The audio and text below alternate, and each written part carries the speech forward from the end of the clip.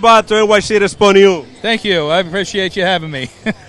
When you see that fourth game started with a grand slam, you think the champagne's going to be broken up? No, you know what? I just knew. I was glad we had a little pad right there. But we have so much of the game to cover after that. You know, you never take anything like that for granted. It changed anything for the tonight games? No, we're ready to go. Guys are excited. Had a day off yesterday. They're feeling really good today and excited to get this game going. The project is done for today.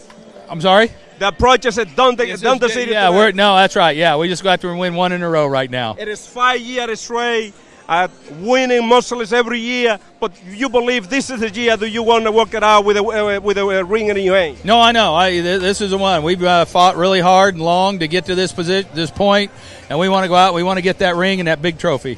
What are you telling to other clubs after losing like the game 4? No, it's just one of those things that, you know, we've dealt with that before. We had a lot harder losses than that over the course of the summer. These guys are good about turning the page, and they're very resilient, and they'll come out and be really good tonight.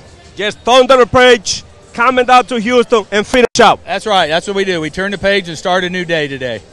The camera is yours, so you can tell all the fans following you, coming from everywhere to see the winning tonight. Yeah, we're gonna go out there and give them a good show tonight. Thank you. Thank you, Brian. Wish you all the best, and I hope you got the ring. All right. Thank you, buddy. I appreciate it. God bless.